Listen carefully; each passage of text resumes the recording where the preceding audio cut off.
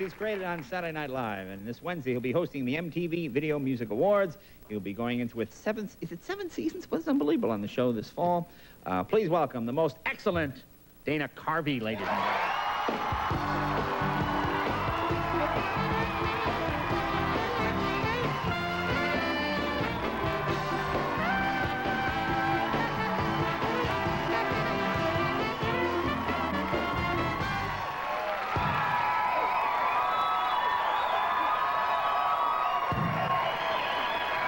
Good to see you. Is that a normal crowd? This would be the normal crowd. This is every night you've got this. Every night we have this. Party on! And good night. Good to see you there. I feel funny like when I used to climb the rope in gym class. It's from the movie. I'm sorry. My chair is so far forward. I'm like, anyway, Jay, Anyway, you ready for this? I'm out of control. Okay. Good to see you. Sorry. Yeah, See, you know what I like about you? You wear the same thing that come over my house that you do to come on the show, and that's what I like. It's very casual. Just went through the closet today. People wouldn't realize I actually washed these clothes today and cleaned them and ironed them. Now I have them on, and they're just real cute tops. Well, that's my wife said. I always ask my wife before I leave, is this a nice thing to wear? And she goes, that's a cute top. And I said, honey, I wear a shirt. I don't wear a cute top. Yeah, that's the thing. You never see two drunken cowboys in a bar going, hell, you got a mighty cute top on today, bud. You just don't see it. Suddenly I'm Regis Philbin, and you don't see it. There's all these reds. Freeforming. It's improv. It's wild. Oh, my God. There's a huge spittle thing came out. Sorry. You're doing fine. You relax. I'll get a travel iron out here. We'll take a break. Am I really And we'll be right troubled? back with Dana Carvey, ladies and gentlemen.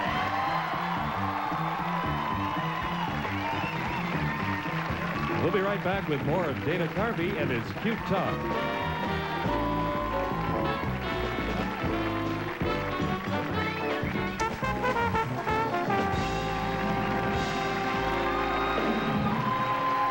Welcome back. We're talking with Dana Carvey. This is such a great crowd. Because these people, now you guys have been at barbecues all weekend and stuff, right? Right, It's Labor Day and kind of loose. Yeah. They're a little toasty. Oh, yeah. Kidding. There's no jobs to go to tomorrow, right? Well, we're going to do something about that, Jay.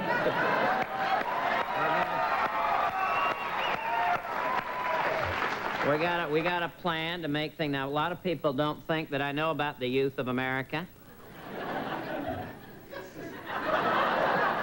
But listen, I know about your problems, your homework, your parents, and of course, acne. Whether to use Stridex medicated pads or Oxy-10, but you gotta ask yourself, what would you rather have, a few more pennies or a few less zits? You know what's funny, though? When I go to the comedy clubs, and I see that, you know, the young comics and stuff doing Bush, they're doing you doing Bush. I don't even know who I'm doing, though, really. I mean, you know, I like to abstract. I mean, George Bush doesn't go, not gonna do it, not gonna do it, gotta do it. That's why when you know, people are starting to do you now. They're doing me? Well, yeah. Well, the basic Jay Leno is this basic thing like this, right? Now, well, but the fun of doing you is abstracting the fun. And the joy. Right, the fun. My buttocks are tingling, my God.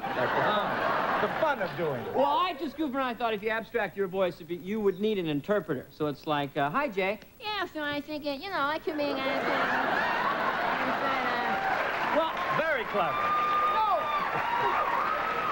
It's an abstraction. And you go, what did he say? And the interpreter goes, well, Jay says he likes your act, and he thinks you're a very good comedian. Yeah, I think it was, and I think it could be anything really good. I mean, it doesn't have anything to do with you. It's just no. Look, this is what I love about impressionists. They always say, when they meet the guy, they go, no, see, we really like you. We're having fun with you. And then you sneak in the club, and they're just hammering you. They're just hammering you to death. No, you think, I mean, everyone I've done has liked it. You know, Regis Philbin, he's doing me more than I'm doing me. Every time I do me, I'm doing him doing me. You know. Well, didn't you go to the White House? Didn't you? I was in the White House with George and did you do him? Yeah. For him? Yeah, I was doing it with him. I go, how you doing, Mr. President?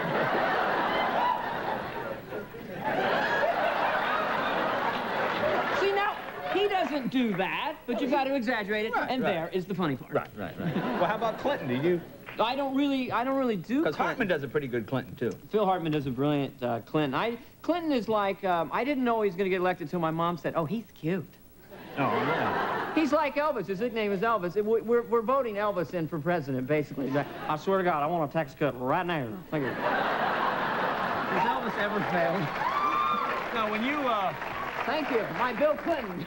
you were the first guy, I guess, to do when you did the Perot, when he first ran, you did the silly underwear thing. Now, you heard from him. Didn't you hear from Perot? I heard from Ross Perot, and I really liked him. He called me up, and I miss having Ross Perot in the race because he had such a great personality for comedians. I mean, the guy, he has the personality of an ornery hardware store owner. You know what I mean?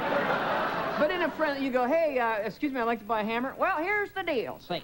Now, we got all kinds of hammers. I don't know what kind of hammer you want. Let you tell me what kind of hammer you want. Now, you go down there, it says H-A-M-M-E-R. You get me a hammer. Because I can't deal with the hammer unless I can see it, taste it, feel it, touch it, eat it, and pass it through my lower intestine. That's it. Now, the thing is, is he running or isn't he running? He's still kind of running. He's on the ballot. Yeah, he's on the ballot. And he's out there going, now, in the 11th hour, my legions will do my bidding. See? Now, if you don't know what that means, it's kind of like the Wizard of Oz, where the Wicked Witch had those monkey people. See? And I'm kind of like the Wicked Witch, and my followers are like those monkey people, and they will fly, fly, fly. See? And by the way, I do a good Wicked Witch, if you think about it. I'll get you, Dorothy, and your little dog, too. Now, wait, I have more.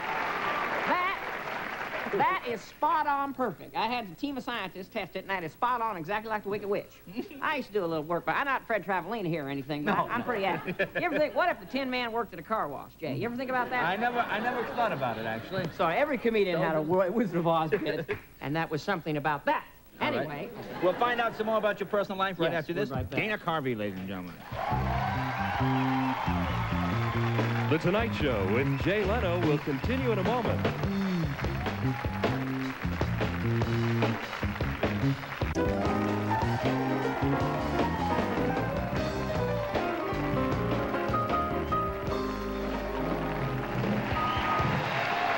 Welcome back. We're talking with Dana Carvey.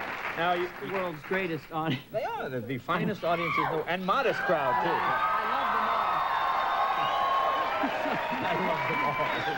Well, I mean it. Well, anyway, yes. You were in Europe for a while this summer? I know, it sounds so grandiose. I'd never been anywhere in my life except Hawaii, and they wanted me to go to England and promote Wayne's World. Right.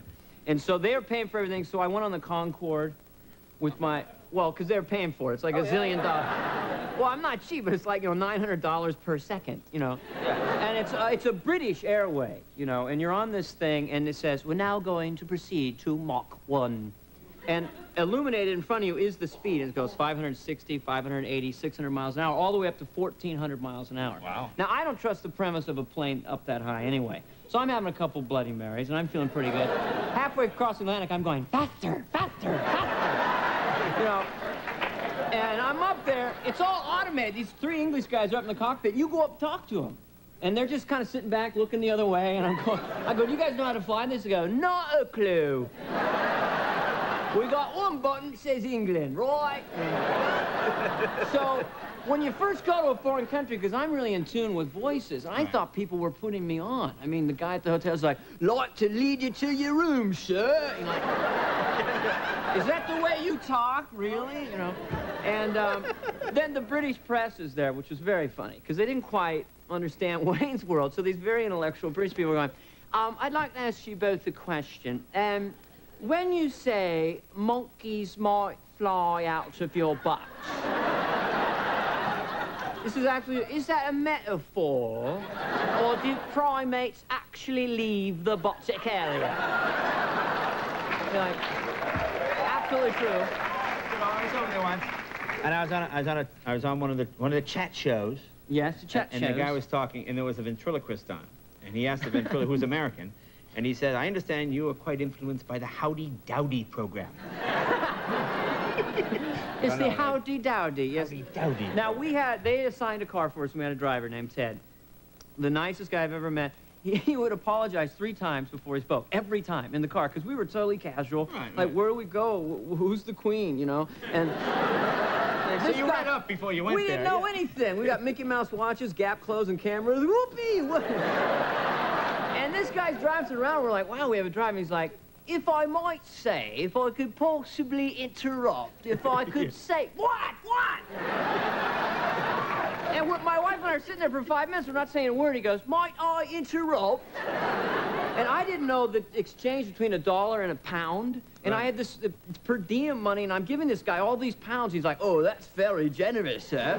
Every day he shows up, he's got a shiny new car, he's got a hairpiece, new teeth, you know. I was giving him like $600 a day, apparently, you know.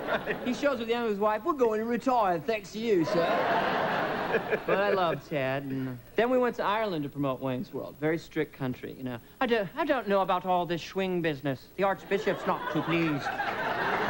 And But they got it over there? They got, I mean, they understood all the references? They loved it. They were really into it. Yeah. I can't believe it, but yeah. It's the movie that would never go away. Who knew? I'm surprised anyone likes it. But I meet little kids who see me without my Garth wig on. They start crying, Mommy, he not look like Garth man. These are absolutely true. Are you excited about the MTV Awards now? You're hosting this? Well, I am hosting Are you hosting it yourself or is Garth?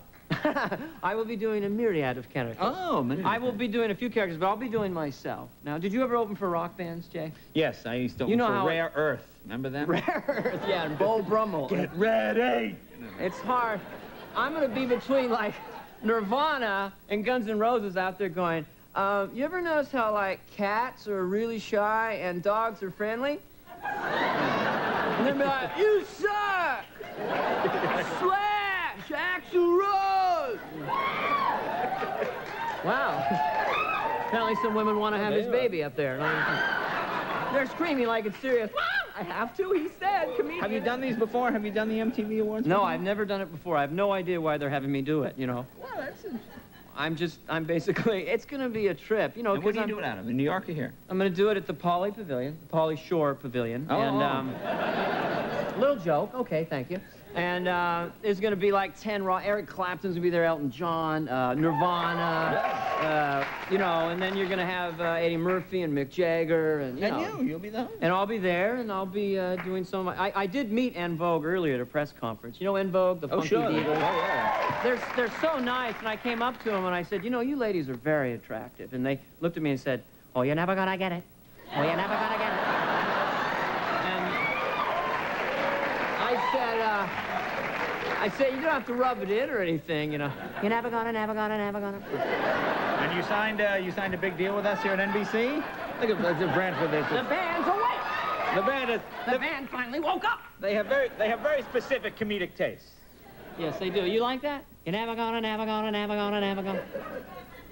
But what does it mean when you say never going to get it?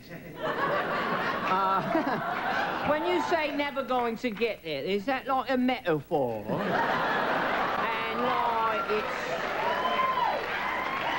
Alrighty. It's sexual innuendo. Well, is there any other guests on, or can I keep going? No, we gotta move on. Dana Carvey, ladies and gentlemen. Thank you. Thank you.